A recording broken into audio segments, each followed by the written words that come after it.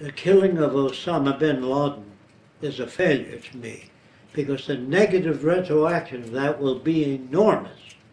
The amount of hatred and people that will die as a result of that. So the killing of one man never destroys a value system. It destroys that person.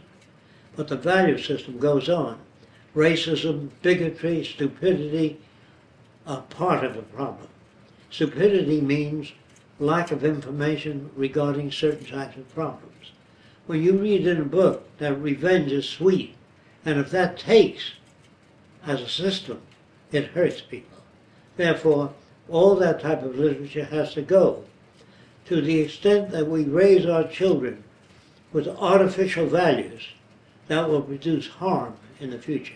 You think, well, they're only children. I don't think it's that necessary. Well, war, guns, possession of guns are partly nurtured by our culture. And guns give people a sense of power, a false sense of power. Real sense of power is delivery of information that's relevant to people. Well, of course, you don't sense it right away. You don't feel a glorious feeling doing that. But really, it's a long-term investment. And all short-term investments may appear to solve problems, but they only perpetuate problems into the future. A major problem with the world's people today is they believe that human values and behavior and decisions are made within a human being. Actually, this is not the case. That's a major cause of most of the world's problems. It is the environment they're reared in. If you cannot understand that, think of the language you use and the values you have and the attitudes about a good old USA. If you're brought up in Iran, the value system would be different. Your language would be different. Therefore, it is not within the human being to know the difference between what you would call operant behavior or useful values. All your values are inculcated by environment, the books you read, the motion pictures you see, the role models you have. Therefore, human beings are not, I repeat this, are not responsible for their values. They are learned. And if you don't understand that, you should become more familiar with the effects of environment on human behavior. The very fact that they used to burn witches in Salem, Massachusetts, might mean that within that area, most people were brought up with such a value system. The notions of heaven and hell come from books and other people. Your language comes from your environment. Possibly the difference between a Roman and a Greek would be the environment they're reared in. If you don't understand that, you need a lot of education, a lot of information, and you'll have to seek it. We have to seek information that's relevant to people, not information that's based upon opinion, folkways, hand-down values, or feelings of good and bad. All those feelings of good, bad, right, wrong are all learned. Everything is learned. If you still don't understand that, look back at the words you use, and you'll find that they're words that you've picked up from your environment. An Englishman speaks with an English accent not because he's English, because he's been exposed to that environment and those sounds of words. An Australian speaks like an Australian because he's brought up in an environment that utilizes that dialogue. A northerner, southerner speaks different than a northerner. And if you still don't understand that, that's the best I can do. We reflect our culture. Osama bin Laden is dead, but the value system that produced him is not. It's quite alive. And that goes for the Nazis, the Ku Klux Klan, the White Citizens Council. The value system is still alive. What is needed is not assassinations, not murder, not killing, no armies or navies to solve problems. What is really needed is a change in our values. I believe in the Bible you'll find a section where Jesus Christ mentions, "He who is without sin, let him cast the first stone." I don't know what the word sin means, but I do know this. Erroneous values can cause unbelievable suffering amongst people. And we, our nation, like other nations, are mainly like children that do not have answers, that do not have solutions of problems, whereby many solutions are violent and they do not solve problems. What is really needed is a change in values, not the election of this governor or that governor. There's no change in values in that. By change in values, I mean living in accordance with the natural capacity, that is the carrying capacity of the earth. And if we violate that, there are all kinds of problems. When you violate the laws of nature, which are really inviolable, they will produce other negative effects. We don't study what the negative retroaction will be on the assassination of Osama bin Laden, but we're building a catalog of problems up ahead. I think that the solution of problems take longer. Of course, a sane solution takes many years, and that is to arrive at a value system that supports nature, the earth, and all the people that live on this earth. If they all go off in different directions and evolve different value systems, there's got to be trouble. And you cannot solve problems by killing people, although most of you believe that revenge is sweet. It is only sweet to the naive and childlike attitudes whereby we feel good when we get rid of a certain person identified with a problem. That does not solve the problem. If you yourselves, as Americans, were brought up in that country where those values are dominant, you will support those values.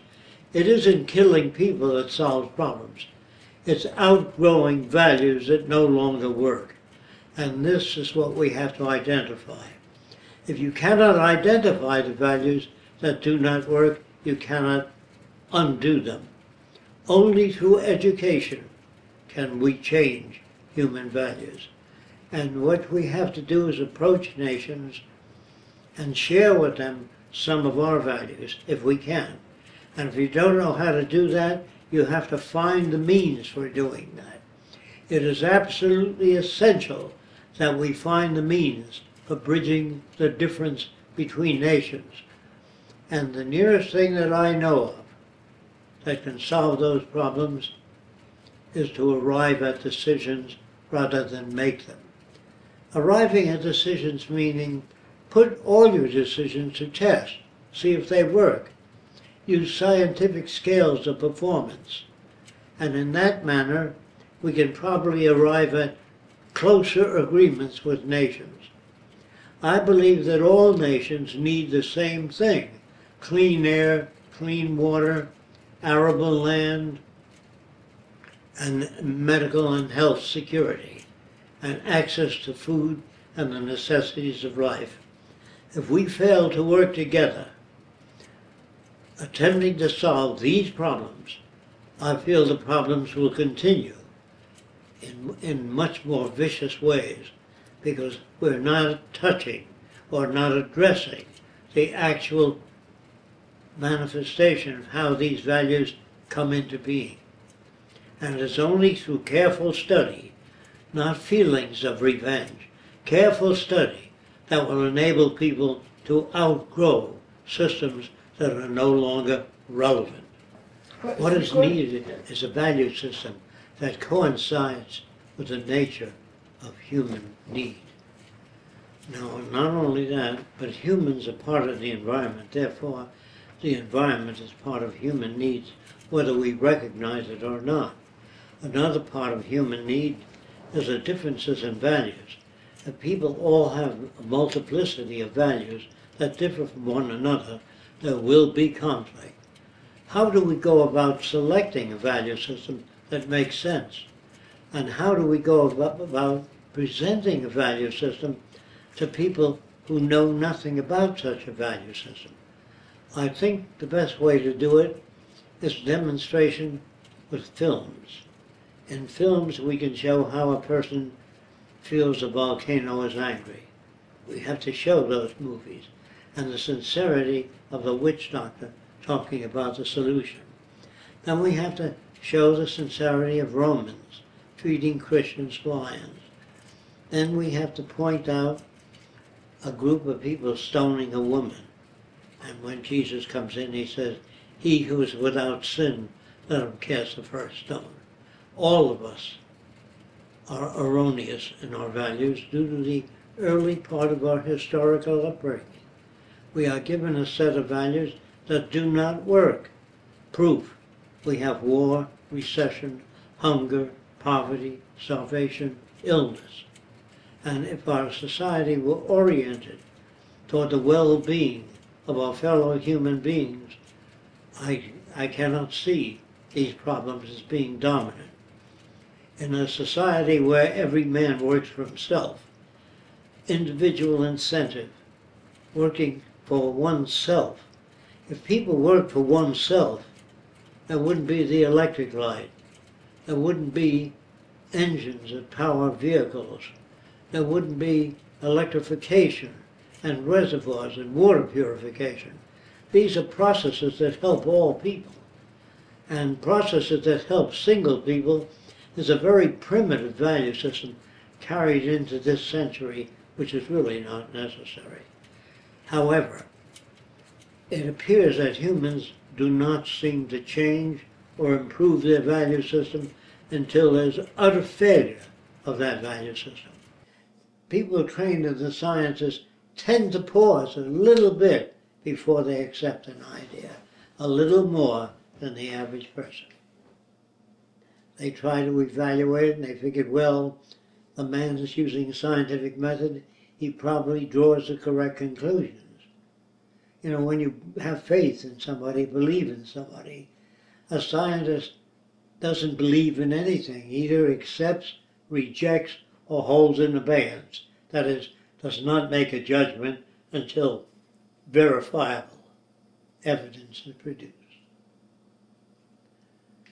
So killing people is not the solution to any problem at all. War is a maximum expression of ignorance.